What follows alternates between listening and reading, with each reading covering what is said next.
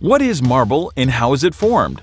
Marble is a metamorphic rock. It once was a different kind of rock and was then transformed by a change of circumstance. Before marble becomes marble, it is first limestone, which forms on the shores and floors of tropical seas. Limestone is the accumulation of shells, shelly fragments, microscopically tiny shells, and dissolved shells. Depending on the conditions at a particular beach or sea, limestone's shelly sediment may be punctuated with occasional layers of clay or lens of sand. But by and large, limestone is an assortment of shell remnants, which are made of mineral calcite. The tropical shoals that give rise to limestone do not stay peacefully indefinitely. Oceans are basically geologic conveyor belts. The ocean floor slowly spreads apart from the center and slips underneath continents at the edges, gradually rearranging the map of the world. When a limestone seabed gets dragged down into the Earth's crust, the additional heat transforms the calcite grains and fuses them together tightly.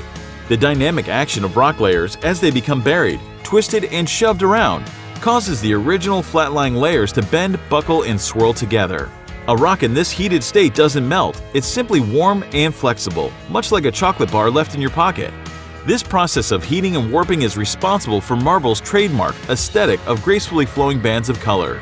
The gray swirls in marble are simply clay layers that got folded, smeared, and refolded into the marble like a ribbon of chocolate infused throughout fudge ripple ice cream. This information is courtesy of Karen Kirk from Use Natural Stone, Tabsurfaces, and Use Natural Stone's Joint Education Initiative.